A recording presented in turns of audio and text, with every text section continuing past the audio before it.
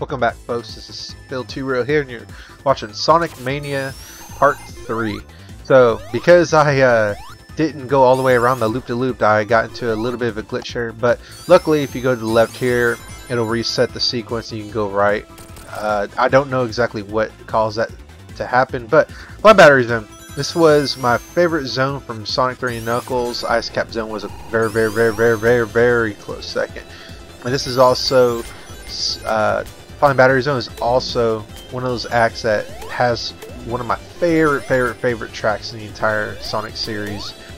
Ice Cap Zone is a very close second to that as well in Sonic 3 and Knuckles. And yeah, so the very beginning of the zone is pretty much copy and paste of the original one, except for maybe like right here. I don't remember this being here, but yeah, get the fire shield. Fire shield and electric shield are going to be your very best friend in this zone.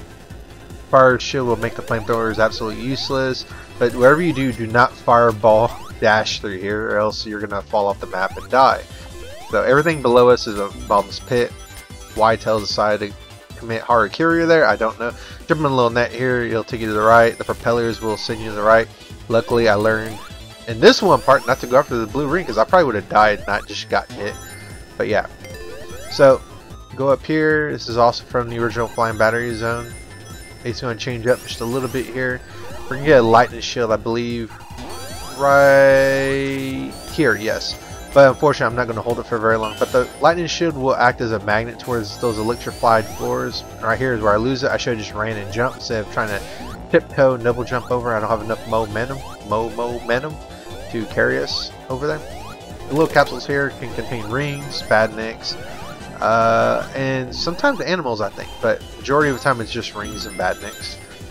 Also, if I had the lightning shield here at the very end of this propeller sequence, wait for me to get there, but yeah, if you jump and hold left or right, it'll launch in that direction. But right there, that little lightning floor, if you had the lightning shield, it would take you to a little bit of a hidden pathway to get some extra goodies up the top left. Of course, I don't have it, but I'm gonna take my time here, and then we're gonna go into the little bonus stage of Sonic Mania, which is the Blue Sphere bonus special stages from Sonic 3 and Knuckles. And this, I believe, is the third one. Yeah, this is the third one. So, the name of the game is just get all blue spheres. The top left is the counter for how many blue spheres you got. The top right counter is how many rings are left in the level. And the way you get rings are as follows. There can be rings on the map already, which there are not that many. Most of the rings are going to see me get this way. So I have this big box of blue spheres. And if you create a ring of red around the perimeter, then the red balls and then the blue spheres that are still contained inside are going to turn into rings, as you see right there. And so just make sure you have a perimeter going in, and you will make all the spheres go away before you hit that red orb. So take your time here. Well, not exactly take your time here, because the longer you take, the more this level speeds up, and the faster you get to speed up, you better have good reflexes. If you play the first 14 special stages for Sonic 3 and Knuckles, and you have a good idea what to expect here. It shouldn't catch you off guard. And so, if you get all the blue spheres without getting all the rings, you'll get a silver medallion. If you collect all the rings in perfect level, then you will get a gold medallion. Right here I goofed up. It was the next set of blue orbs I needed to jump over to get it perfect. So, time your jump well there, and you'll clear two units of distance very easily. And of course, I get it perfect right here. Get the last blue orb, and then everything will lift off the stage, and you'll be rewarded with the medallion. And in my case, a gold medallion. And medallions are used to get special abilities, like the Sonic CD peel out.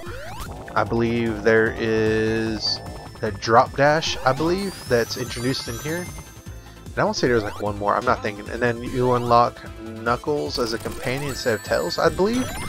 And then I'll say there's like one more thing, but I don't ever get the medallions. When I play this game, I'm just speedrunning it through.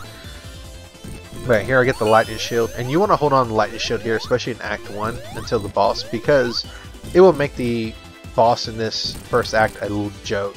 Otherwise, you will have to beat it the normal way, which can take a bit. It's doable, of course. Otherwise, you wouldn't be able to beat it.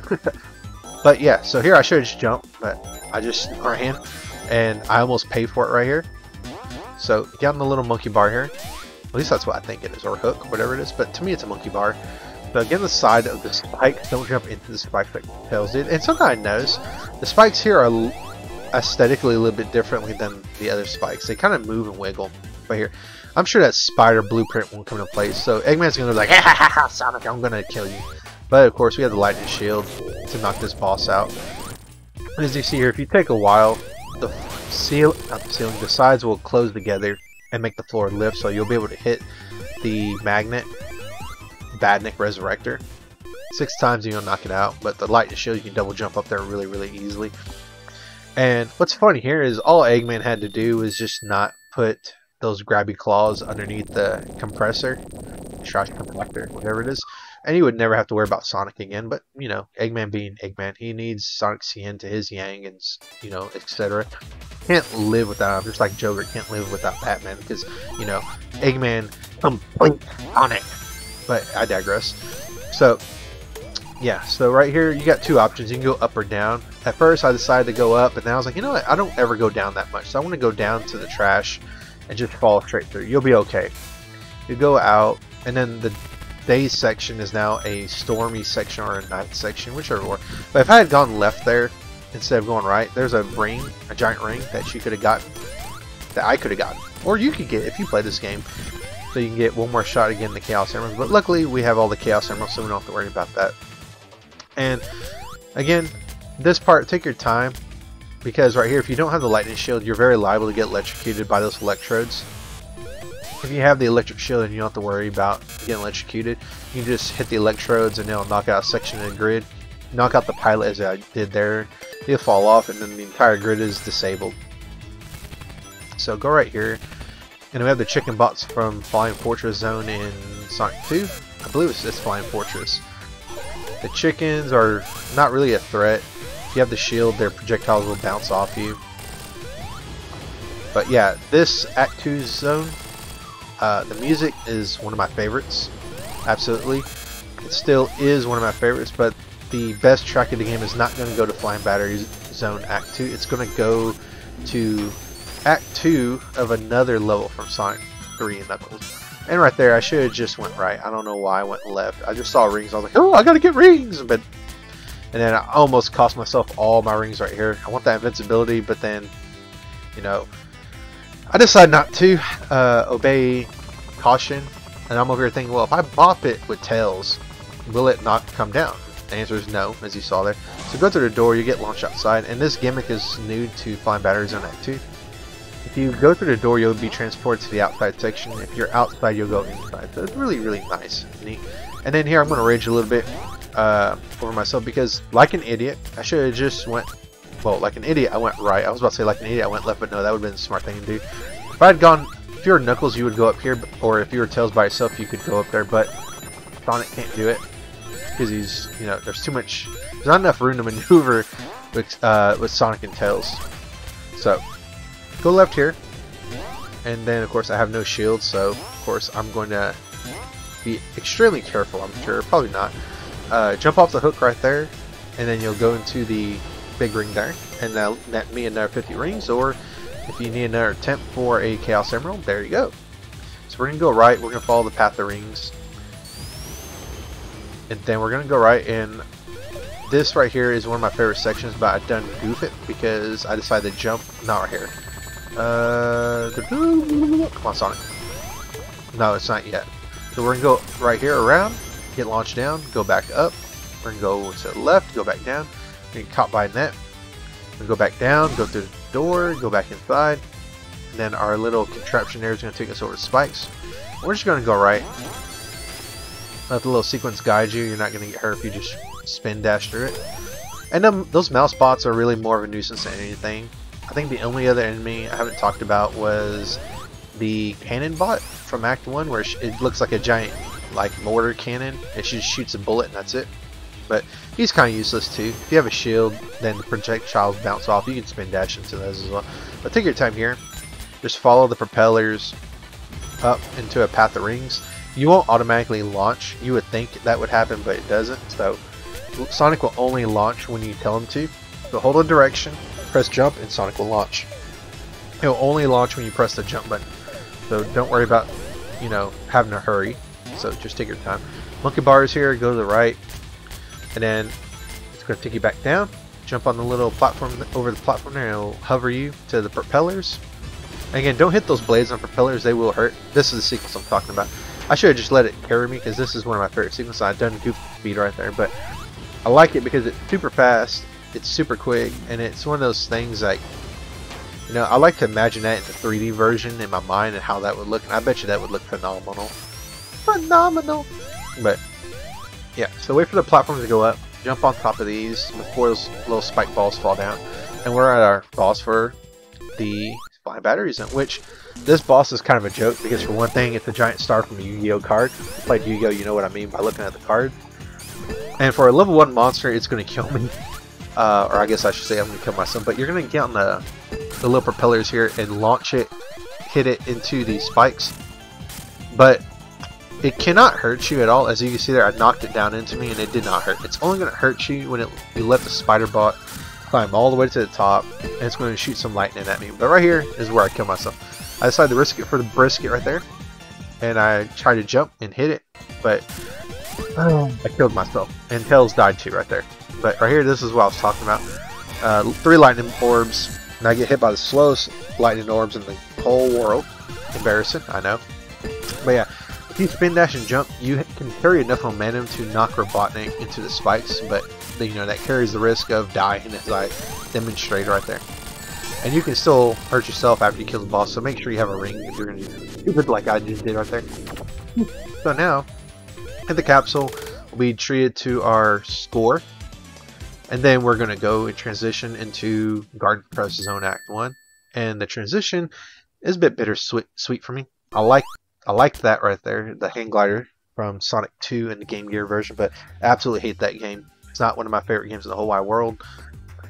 But if I ever do play it, which I don't think I ever will, the hang glider section is one of my favorite sections in that game. One of the very few sections in that game that I like. Anyways, Garden Press Zone. You're in a printing press in a winter wonderland of sorts. You wouldn't know that until after you beat the first act. The conveyor belts there act as a sort of spring, so you'll keep bouncing lightly, but when you actually hold and press and hold the jump button, not necessarily in that order, you'll launch really high. And then these little carousels, if you stand towards the edge, you'll get a little bit more speed. I believe those are from Sky Sanctuary Zone in Sonic 3 and Knuckles. So they kind of reuse some assets here, and it's nice. So if you've played the games before, you know how to kind of react to these. And then you go on this bigger, I guess, conveyor belt from, what's the name of the zone? It's the last zone from Sonic 3 Vanilla. Launch base zone, there we go. But, yeah, so when you're on this press, you want to get out as soon as possible. And sometimes when it presses all the way together and you're out of the way, you open up an upper path, but you're not going to see me do that in this playthrough. But in some areas you have that. Right here, I'm going to goof. I'm not going to get that top path because, you know, I'm a big goof. So take your time here. You don't want to fall and hit something. So it's going to here back into one of these presses, you know, because Garden Press Zone. I'm sure that's not what it's talking about when they talk about press. It's probably talking about newspaper press, but you know, each press is subjective. So I goofed right there. Use the conveyor belt to get up to that switch there and hit it, knock it out so you open a path. Then we're gonna jump very carefully on these blocks. Then we're gonna hit that enemy that's from Mushroom Hill Zone. Take your time here, but also be very timely. Go up here. We'll launch ourselves back up here. I like to hit those red red springs when possible. I guess there is ring and spring, so I guess I'm not completely wrong, right? So go here, and this would have been a very excellent time to use Supersonic, but I'm not going to use Supersonic at all this entire playthrough. Be careful with the spikes. Thankfully, I don't hit them. It's a miracle. Let's play curses. like to rear its ugly head when I'm playing. So you have to actually use the conveyor belt and knock that little switch there. You can't just touch it. So poop, pop, and then we're gonna go back up. And then I don't have enough momentum to carry me to that jump. And then right here, I'm thinking there's something special here, but there's really not. So it's a dud. It's a zonk. So let's try this again. Go back up. Get on the platform. Run. Get a little bit of momentum. Get up here. Get back on the carousel. Wait for that top one. That top platform to come down a little bit. Get on this platform. Go up. I'm going to choose to go right, not go. Well, no, we're going to have to go up. But get the fire shield here. This is going to be a little bit useful for the boss, and it's also going to be useful for the second act. But I'm not going to hold it for very long. The second act, memory serves. So, if we keep this shield, we'll have a little bit of an edge on the boss on this act. So, go down here. Just let it carry you in this sequence. You can drop down in the lower section there if you want, but I'm going to choose to stay up top. So, if you hold down, this is very, very reminiscent of Sandalpola's Zone Act 2 inside the pyramid, so just let it carry you. But unlike Sandalpola's Zone, there's not a special jump off point to end the loop. It's just going to end on its own. So this chainsaw bot, we're going to call it Blade, and we're not talking about Wesley Snipes Blade. We're talking about just, Saw Blade. So we're going to go and wait for it to attack one of these wooden boxes. It will knock out the saw blade, and you'll get enough time to hit 2 times. And then, if you're careful, you can jump over the blade when it launches and then fire dash into it, as I'm doing. As I'm demonstrating, which I don't know how I didn't mess this up, going as how bad I've been playing this. But I'm going to beat this sub-boss without dying or getting hit for that match. So 1, and then 2.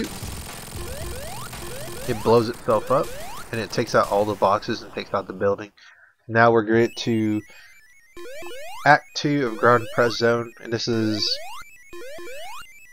I would say it's, I'm not going to say it's my favorite of the original zones, or acts I guess, but it's definitely up there because it reminds me most definitely of Ice Cap Zone Act 2 because it's outside, there's snow, the sakura blossoms make it really pretty, and the music is a lot better than Act 1.